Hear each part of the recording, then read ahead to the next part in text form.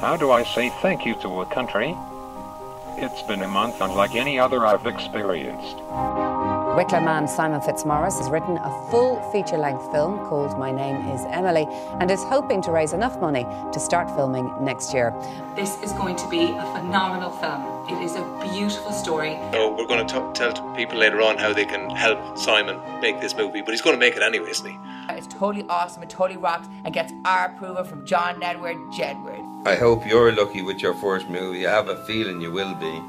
And I heard you're brilliant, so everybody should support you. Like swimming in the sea and being lifted by the crest of a wave going towards shore.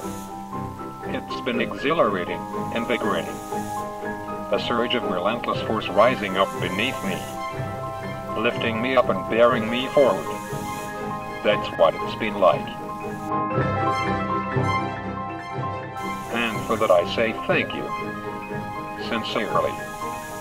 To absolutely everyone. Love, Simon.